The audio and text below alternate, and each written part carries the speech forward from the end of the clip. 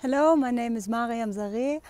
I'm the director of Born in Evin. I'm currently in my hometown Berlin, and I'm sending you this hello. I think it's kind of like a time capsule because it's a couple of days before Christmas of the year 2020, which was a challenging year for all of us. And you might be seeing this video in a couple of months from now, and hopefully things will have brightened up a little bit and have become more easy.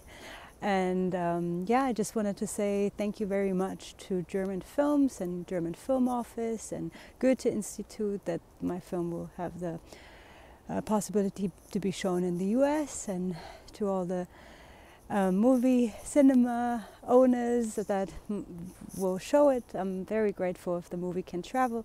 It's been screened in over 30 countries, and the movie is also something like a time capsule if you want, because it really talks about the transgenerational consequences of persecution, but also of survival, and the way these experiences unfold through time and how they inform our current times. So I hope that you will enjoy the film, and I thank you very much for that I'm able to be part of it, or the film.